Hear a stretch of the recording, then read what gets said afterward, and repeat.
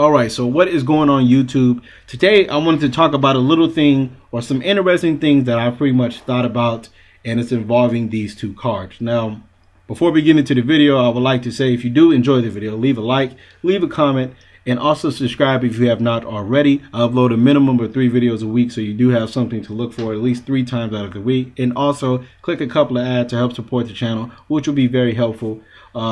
And yeah, also, thank you guys for your support. So without further ado, let's get into what I wanted to talk about. And I know I said that pretty fast. Don't worry, I'm working on getting a microphone. I'm just trying to find one. I went to Target, they didn't have any, so I'm probably gonna go to Walmart, Best Buy, stuff like that, try to find one. If you guys know any good mics for cheap or something I can buy online, let me know in the comments below, so you know I can definitely get to that, because I understand that sometimes it does sound kind of wonky using the laptop microphone.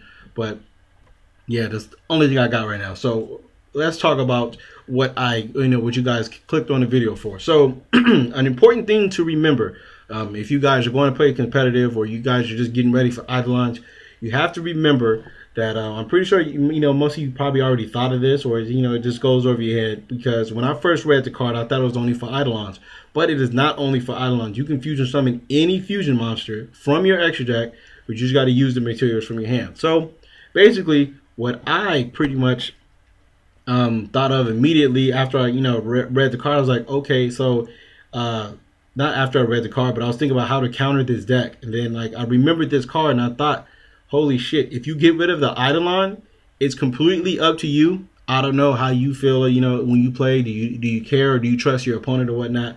But if you do get rid of the Eidolon monster, if you get rid of Aleister, you can legally check your opponent's hand and extra deck, because the card does say you have to fusion summon.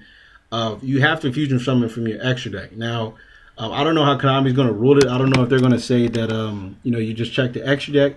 But you should be able to actually check the hand, because you have to make sure he doesn't have fusion materials, and you also have to check his extra deck to make sure he can't go into anything.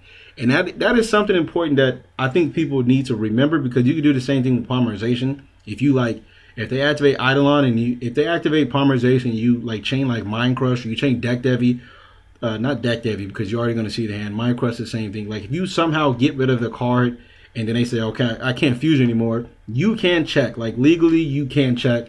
Now, I don't know how they're going to rule it. Like I said, every ruling is different to each judge, and it really depends on how they feel and how you feel. Do you trust your opponent enough to believe that they don't have anything to go to, or if you just want to gain an advantage? And I understand that a lot of people may look down upon it, but hey, you're trying to get if you're at a regionals, or if you're playing for something, you need to get as much advantage as you can, and that is a actual ruling, I believe, that would be enforced. But like I said, I don't know. This is pretty much just my thoughts on it, because I know that's how polymerization works, and that's how most other cards work. Because if you activate something and then you can't resolve it, you have to prove to me that you can't resolve it, like a Tingle or something. You can check your opponent's deck, stuff like that. So that's just something I thought that was interesting to pretty much bring out to the masses and stuff. If you guys did not know that ruling, or even if you did, I just wanted to bring it up to get a discussion. What do you guys think? Do you think that that is cool to, not cool to do, but do you think that that is kind of a douchebag move to do, to check your opponent's hand and their and their extra deck? Or do you find it what, no, you activated the card, you have to prove to me? Let me know in the comments below. And also, no, not also, but the next thing I do want to talk about is this card, Lawn Mowing Next Door. I'm not calling it the grass, whatever that is, because that's too long for no apparent reason. Lawn Mowing Next Door. If this becomes the meta, do you think that decks would just naturally bump up to 45 to 50 cards? Because don't forget, we still do have Pot of Desires at 3. As of recording this video, we still do have Pot of Desires at 3.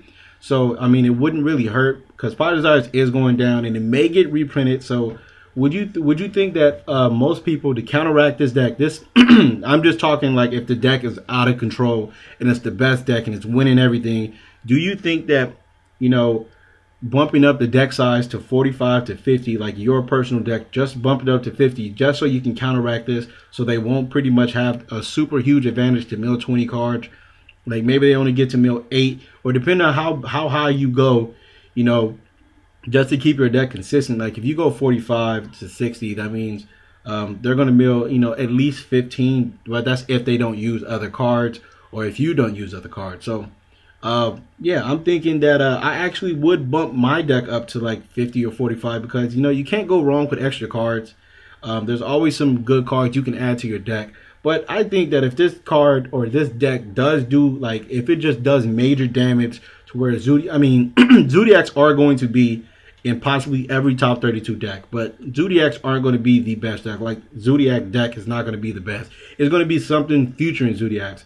You never know. It might be fucking Fluffles. It might be even Metalfoes with Zodiacs. I don't know what it might be, but I know it's not going to be a pure Zodiac deck because there's a lot of better utilizations of, you know, using the I know that sounds kind of strange to say that the own deck can't use it the best, but I'm just saying, like, what I mean is there's other decks that can use the engine to just make it more powerful. Like there's decks that, you know, you can incorporate Zodiacs in and just make the whole deck just better than, you know, anything that original Zodiacs can do, because like I said in my last videos about, you know, the tech to side against Zodiac, one Dark Hole and you're done.